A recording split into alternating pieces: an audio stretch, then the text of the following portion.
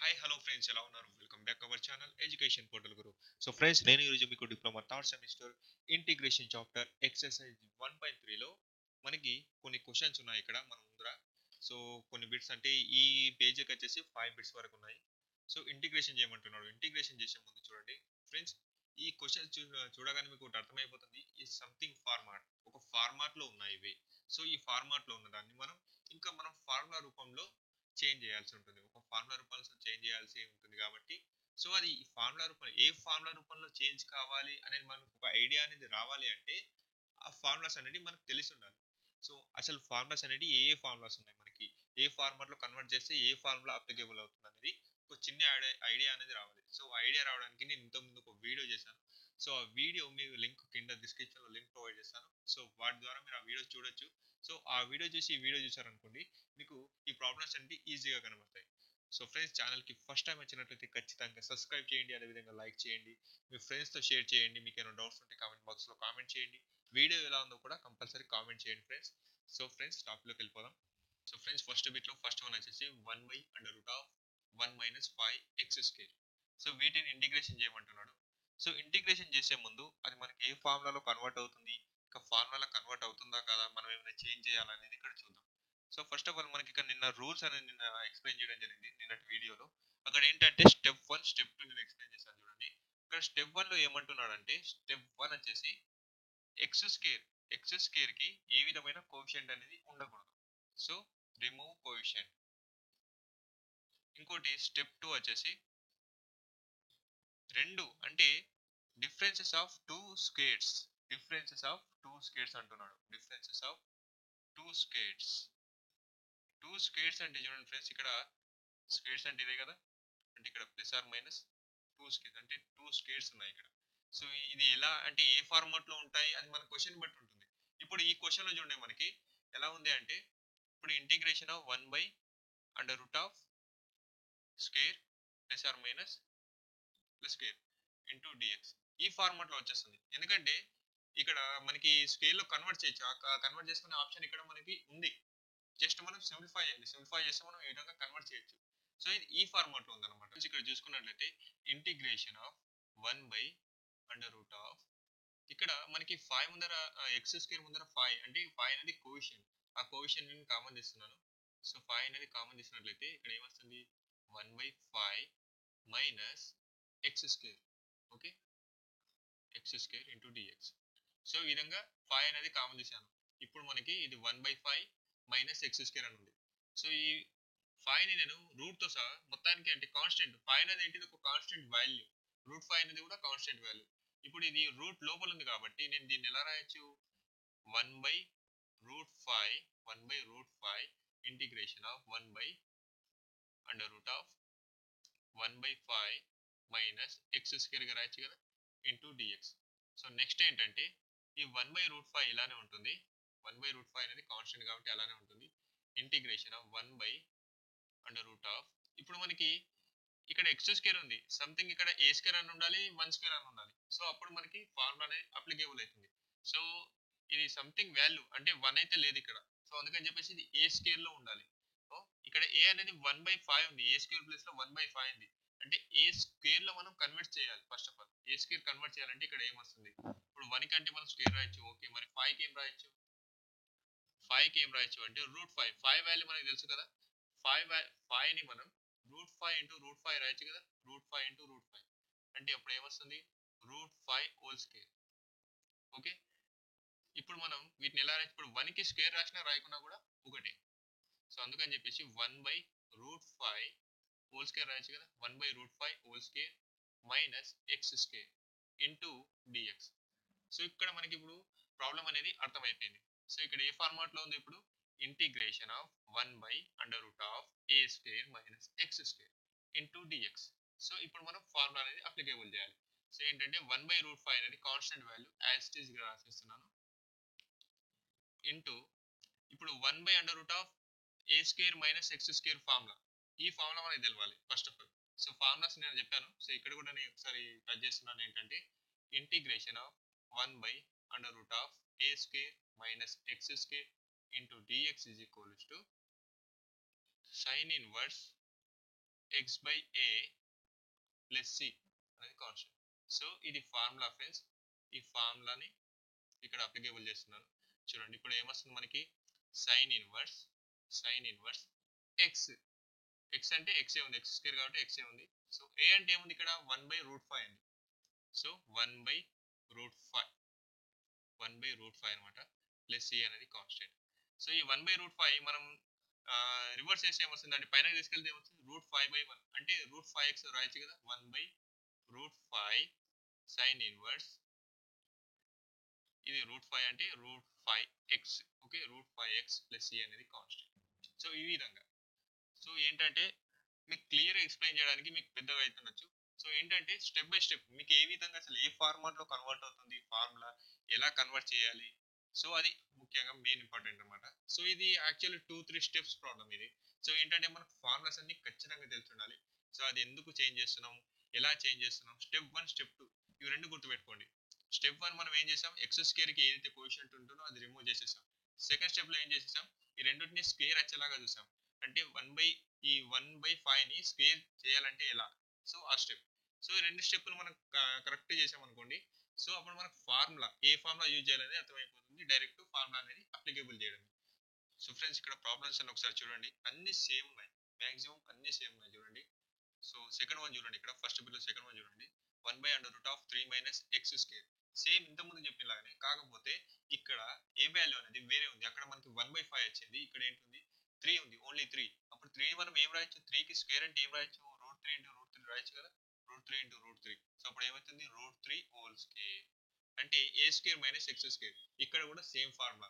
So ఇక్కడ చూడండి third one వచ్చేసి ఇంటిగ్రేషన్ ఆఫ్ 1/√9 - x² ఉంది. 9 ని మనం ఈజీగా రాసేయచ్చు, ఏంది స్క్వేర్, 9 కి స్క్వేర్ ఉంది డైరెక్ట్ గా, ఏంది 3² రాసేయచ్చు. 3² - x² అంటే a² - x². 1/√a² - x² formula వస్తుంది ఇక్కడ. సో అది మెయిన్ ఇంపార్టెంట్. సో ఇంకోటి చూడండి సెకండ్ బిట్ లో మనకి 1/√16 - 4x². సో ఫస్ట్ ఏం చేయాలంటే, ఫస్ట్ మనకు స్టెప్ తెలుసు. ఫస్ట్ స్టెప్ ఏంటిది, remove x² coefficient. Remove x² coefficient అంటే ఇక్కడ x² కోఎఫిషియంట్ ఏముంది, 4 ఉంది. సో 4 ని ఫస్ట్ కామన్ తీయండి. కామన్ తీస్తే ఏమొస్తుంది, ఇక్కడ 4 అనేది క్యాన్సిల్ అయిపోతుంది, ఇక్కడ ఏమవుతుంది 16/4 వస్తుంది. సో 16/4 అంటే ఇక్కడ ఏమొస్తుంది ఫ్రెండ్స్, 16/4 అంటే 4 1 జా 4 4 జా, అంటే ఇక్కడ 4 మాత్రమే మిగులుతుంది. 4 మిగులుతుంది కాబట్టి ఆ 4 ని మనం ఏం రాయొచ్చు, 2² గా రాయొచ్చు కదా. అంటే ఇక్కడ కూడా same formula 1/√a² - x² formula వస్తుంది. సో వీటిలో ఏమైనా డౌట్స్ ఉంటే మీరు కామెంట్ చేయొచ్చు, నేను మళ్ళీ నెక్స్ట్ వీడియోలో చెప్తాను. సో ఇక్కడ కూడా సేమ్ యాసిడ్ గా ఇక్కడ 14 ఉంది, 14 మనం ఎలా రాయాలి, ఇక్కడ x² ఏ కోఎఫిషియంట్ లేదు. సో 1 ఉంది, 1 ఉన్నా లేకున్నా కూడా ఒకటే. సో 14 మనం ఎలా రాయొచ్చు, సేమ్ యాసిడ్ గా ఇంతకుముందు √14 × √14. సో ఈజ్ ఈక్వల్స్ టు దాన్ని 14 రాయొచ్చు కదా. 14 ని మనం ఇలా రాయొచ్చు అనమాట. సో నెక్స్ట్ థర్డ్ బిట్ చూడండి, థర్డ్ బిట్ లో కూడా సేమ్ యాసిడ్ గా, కాకపోతే ఇక్కడ ఫార్ములా చేంజ్ అనమాట. చూడండి ఇంటిగ్రేషన్ ఆఫ్ 1/√5x² - 7 × dx రాస్తాం కదా. సో ఇక్కడ 5x² కోఎఫిషియంట్ అనేది మీరు తొలగించాలి. x² కోఎఫిషియంట్ ఇక్కడ ఏముంది 5, ఇక్కడ 5 ని కామన్ తీయండి. ఫస్ట్ 5 ని కామన్ తీసేసరికి మనకి x² వస్తుంది. ఇక్కడ ఏమైతుంది 7/5 వస్తుంది. ఓకే, ఈ 7/5 ని మళ్ళీ ఎలా రాయొచ్చు మనం, సేమ్ యాసిడ్. ఇక్కడ చూడండి √7/5 √7/5 హోల్ స్క్వేర్. అప్పుడు మనం దీన్ని ఏం రాయొచ్చు, 7/5 గా రాయొచ్చు కదా. సో దేనికైతే మనకు అంటే స్క్వేర్లలో వెళ్ళకపోయినాయి కానీ అటువంటి మనం రూట్ అప్లికేబుల్ చేసి చేయొచ్చు అనమాట. ఇక్కడ కూడా చూడండి సేమ్ యాసిడ్ గా, కానీ ఇక్కడ మనకు సెకండ్ బిట్ వరకు వేరే ఫార్ములా వస్తుంది, ఇక్కడ వేరే ఫార్ములా వస్తుంది. ఇక్కడ వరకు ఏంటంటే ఇంటిగ్రేషన్ ఆఫ్, ఇక్కడ వరకు చూడండి ఇంటిగ్రేషన్ ఆఫ్ 1/√a². ఇక్కడ a² - x² వస్తుంది, ఇక్కడ x² - a² ఫార్ములా వస్తుంది. Okay, 1/√x² - a² formula. So second bit వరకు a² - x² formula. So formulas మీరు చూడండి. సో నేను ఫార్ములాస్ కూడా చెప్పాను కదా, ఆ వీడియో కూడా చూడండి, మీకు ఈజీగా అర్థమైపోతుంది. సో థర్డ్ బిట్ నుంచి సేమ్ యాసిడ్ గా అన్ని అలాగే ఉన్నాయి. సో ఇక్కడ ఫిఫ్త్ బిట్ వరకు సేమ్ యాసిడ్, అన్ని క్వశ్చన్స్ అలాగే ఉన్నాయి. ఓకేనా. సో ఏమైనా డౌట్స్ ఉంటే మీరు కామెంట్ బాక్స్ లో కామెంట్ చేయొచ్చు. సో నెక్స్ట్ పేజ్కి వెళ్దాం మనం. సో ఇక్కడ మనం సిక్స్త్ బిట్ నుంచి చూడండి, సిక్స్త్ బిట్ లో సెకండ్ వన్ వచ్చేసి మనకి ఇంపార్టెంట్ అని, అంటే 1 టైం వచ్చింది ప్రీవియస్ ఇయర్ లో. సో ఇక్కడ ఏంటంటే 1/√x² + 11 అని ఉంది. సేమ్ యాసిడ్ గా ఇంటిగ్రేషన్ యాడ్ చేసినట్లయితే మనకి ఏమొస్తుంది, ఏ ఫార్మాట్ వస్తుందంటే x² + a² ఫార్మాట్ లో వస్తుంది. సో మనం ఏంటంటే మెయిన్గా ఫార్ములాస్ గుర్తుపెట్టుకోండి. ఫార్ములాస్ గుర్తుంటేనే ఇవన్నీ మీకు ఎన్ని ప్రాబ్లమ్స్ ఉన్నా కూడా ఇవన్నీ ఎక్సర్సైజ్ మొత్తం చాలా ఈజీ అయిపోతుంది. సో నెక్స్ట్ థర్డ్ వన్, అదేవిధంగా ఫోర్త్ వన్ కూడా సేమ్ యాజ్ ఇట్ ఈస్ ఒకటే ఫార్ములా ఉంది. సో సెవెంత్ వన్ చూడండి. సెవెంత్ వన్లో మనకి ఇక్కడ రూట్ అనేది లేదు, కాకపోతే డైరెక్ట్ ఎలా ఉందంటే integration of 1/a² plus x² formula వస్తుంది. a² plus x². Same step గుర్తుపెట్టుకోండి, రెండు స్టెప్పులు గుర్తుపెట్టుకోండి. ఫస్ట్ స్టెప్ వచ్చేసి ఏంటంటే x² కి ఏదైతే కోఎఫిషియంట్ ఉంటుందో ఆ కోఎఫిషియంట్ ని ఫస్ట్ తొలగించాలి. సో సెకండ్ వన్ వచ్చేసి, సెకండ్ వన్ లో మనం ఏంటంటే అవి రెండు అంటే స్క్వేర్ ఫార్మాట్ లో మార్చాలన్నమాట.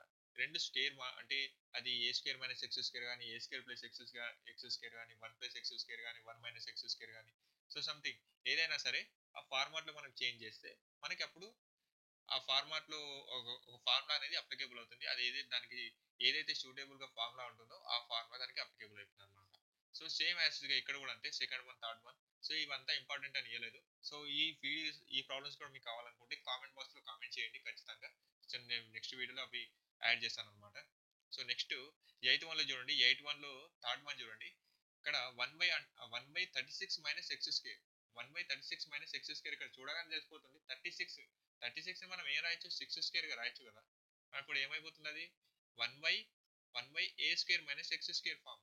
ఓకే, 1/a² - x² ఫామ్ ఇక్కడ చూడగానే తెలిసిపోతుంది అనమాట. సో అది మనకి ఫార్ములాస్ ఈజీగా వస్తాయి, మనం అది ఈజీగా కరెక్ట్ గా చేయగలం అనమాట. సో 1/a² - x² ఫార్ములా అని చెప్పేసి. సో నెక్స్ట్ 11th వన్ చూడండి. 11th వన్ లో 11th బిట్ లో థర్డ్ వన్ √16 - x². 16 ని మనం ఏం రాయొచ్చు, 4² రాయొచ్చు. అంటే 4² అంటే a² - x². డైరెక్ట్ ఇక్కడ మనకి న్యూమరేటర్ ఒకటే ఉంది, ఇంటిగ్రేషన్ ఆఫ్ √a² - x². మనం లాస్ట్ 13 14 15 ఫార్ములాస్ చెప్పాను కదా, ఆ ఫార్ములాస్ లో ఇది ఒకటి అనమాట. సో ఆ ఫార్ములాస్ చూడండి మీకు అర్థమైపోతుంది. సేమ్ 12th వన్ కూడా సేమ్ యాక్సిస్ గా. సో ఇక్కడ ఏంటంటే రెండు అప్లికేబుల్ అవుతున్నాయి, ఇక్కడ రెండు ఫార్ములాస్ వస్తాయి అనమాట. x² - a² ఒకటి, a² - x² ఒకటి. సో జస్ట్ రెండు ఒకటి దగ్గర పెట్టాడు అంతే, పెద్ద డిఫరెన్స్ ఏం లేదు. రెండు ఒకటి దగ్గర ఫార్ములాస్ యాడ్ చేసేయాలి.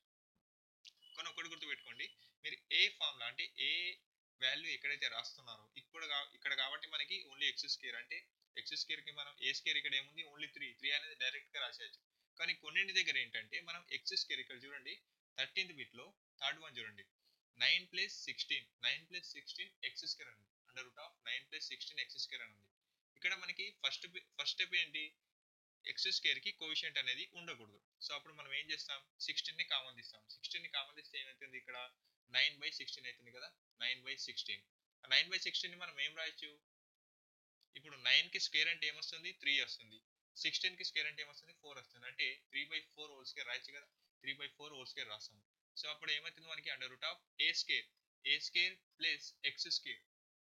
Okay, a² plus x² formula ఇక్కడ మనం అప్లికేబుల్ అవుతుంది. అంటే ఫార్ములాలు అప్లికే చేసేటప్పుడు మనం sin ఇన్వర్స్ x/a కానీ కాస్ ఇన్వర్స్ x/a కానీ రాస్తాం కదా. అప్పుడు x/a రాసేటప్పుడు మనం ఇక్కడ 3/4 అని రాస్తాం కదా. ఈ 4 ని మనం పైన కన్ఫ్యూజ్ కాకుండా, సో కన్ఫ్యూజ్ అవుతున్నారు ఇక్కడ. సో మెయిన్ మిస్టేక్ అక్కడ జరుగుతుంది, ఇక్కడ కన్ఫ్యూజ్ కావద్దు. x ఇంటూ 4/3 చేయండి, అప్పుడు ఏమవుతుంది 4x/3. 4x/3. సో అట్లా ఇప్పుడు సైన్ ఇన్వర్స్ అయితే sine inverse 4x/3, cos inverse అయితే కాస్ ఇన్వర్స్ 4x/3. సో ఆ విధంగా. సో ఇది 13th వన్ అనమాట. నెక్స్ట్ 14th వన్ వచ్చేసి చూడండి, cos X. So 14th one నేను చెప్తాను. 15th వన్ వచ్చేసి చూడండి, 15th వన్ నుంచి 14th నుంచి నేను చెప్తాను చూడండి. సో ఫ్రెండ్స్, ఈ ఫార్ములాస్ అంటే ఈ ప్రాబ్లమ్స్ అన్ని రావాలి అంటే మీకు ఫార్ములాస్ అన్ని ఖచ్చితంగా నేర్చుకోవాల్సిందే. సో అందుకే నేను మీకు జస్ట్ హింట్ ఇచ్చేస్తున్నాను. సో అవి ఎలా కన్వర్ట్ చేయాలి, ఏంటి, ఏ ఫార్మాట్ లో ఉన్నాయని చెప్పేసి, ఏ ఫామ్ లో ఉన్నాయి అని చెప్తున్నాను. సో ఫ్రెండ్స్, ఇది చాలా ఇంపార్టెంట్ క్వశ్చన్స్. ఏంటంటే మనకి చాలా సార్లు ప్రీవియస్ ఇయర్ లో రావడం జరిగింది. సో ఖచ్చితంగా 3 మార్క్స్ కి ఇలాంటి క్వశ్చన్స్ అనేవి రావడం జరుగుతుంది. సో ఫ్రెండ్స్, ఖచ్చితంగా మీరు ఫార్ములాస్ అనేవి నేర్చుకొని మీరు ఈ చాప్టర్కి వచ్చారనుకోండి, అంటే ఎక్సర్సైజ్కి వచ్చారనుకోండి, మీకు ఈజీగా చూడగానే మీకు క్వశ్చన్ అనేది అర్థమైపోతుంది, ఇది ఏ ఫార్మాట్ లో ఉంది, ఏ ఫార్ములా వస్తుందని చెప్పేసి. సో ఫ్రెండ్స్, నెక్స్ట్ వీడియోలో నేను 13th బిట్ నుంచి కంటిన్యూషన్ చేస్తాను. సో ఫ్రెండ్స్, వీడియో నచ్చినట్లయితే ఖచ్చితంగా లైక్ చేయండి, అదేవిధంగా మీ ఫ్రెండ్స్ తో షేర్ చేయండి. వీడియో ఎలా ఉందో కూడా కామెంట్ బాక్స్ లో కామెంట్ చేయండి ఫ్రెండ్స్. Thank you.